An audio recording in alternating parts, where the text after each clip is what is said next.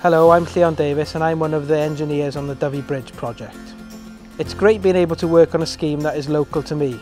Not only will the scheme bring improved connectivity, but we're doing it in a way that is continuously looking to reduce carbon usage on site. Through engineering, we've been able to increase sustainability of this project through amending the structure design to include recycled and locally sourced material for flood bunds. We've sourced a significant portion of the bridge deck slabs by precasting off-site, thereby minimising the energy and carbon used and waste generated. Rather than bring in virgin material from off-site, we're using excavated material as general fill for the embankment. We're also using electrical vehicles on-site instead of diesel-powered equivalents. And we are obviously all excited to deliver the HVO trial as an alternative to diesel fuel. This will really help the company progress its vision of carbon zero by 2030.